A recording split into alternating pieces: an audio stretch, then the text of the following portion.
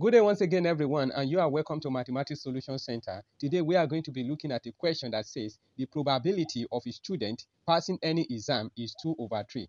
If the student takes 3 exams, what is the probability that he will not pass any of them? Solution.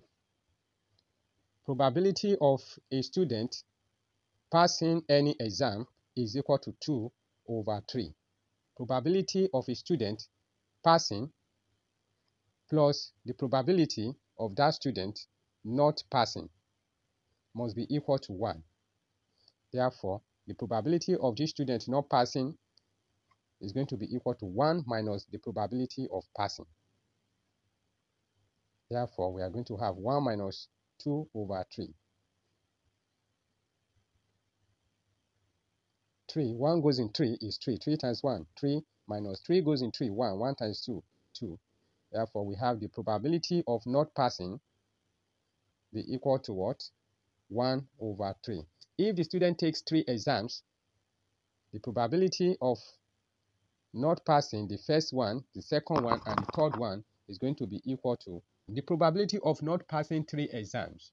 Please, you have to be careful with this because you have to be careful with when to use or and when to use and. So if you know where to use or, then you should know that's where you use plus. And if you know where to use and, that is where you use multiplication. The probability of failing the first exam and failing the second exam and failing the third exam. You can see that it is and that connect all these probabilities together. Therefore, what we are going to do is multiplication of all the probability of failing each of the exams.